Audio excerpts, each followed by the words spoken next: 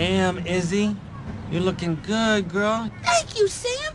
You not only have a soft spot in your heart, but you have one in your head. What do you say we hit up a Wiggles concert, then go back to my crib and pop open some formula, see what happens? Come here and taste this brown sugar.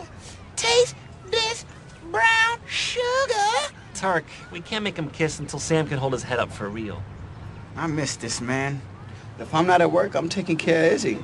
I feel like I don't get to roll with you or just do goofy stuff. It's just that when I have Sam, I'm so busy, you know? We're up at 6, I feed him, I bathe him, then it's poopy time, then it's his poopy time. But that's why we need to get these two together right away. They need to get married so we can hang all the time. There's no guarantees, Turk. The other day I had Sam in the hospital, and when Dr. Cox brought in his daughter, he definitely turned his head. Okay, I turned it, but I could tell he wanted me to. There's plenty of fish in the sea, girl. I don't need you.